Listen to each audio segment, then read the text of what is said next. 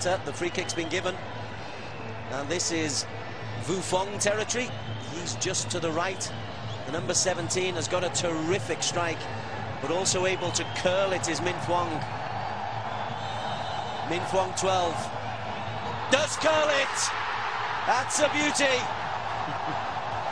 He was always going to take that. He's got the captain's armband. He placed the ball, and there's Callisto. Will be very happy, but that was a superb free kick. He knew exactly where he was going to put that right from the start. Keeper had absolutely no chance, but to get that over the wall and into the back of the net, a great piece of skill there. Min Phuong, the captain, leading by example. Now they've got to try and hold this lead now. They can't allow Myanmar to get straight back like they did in the last time.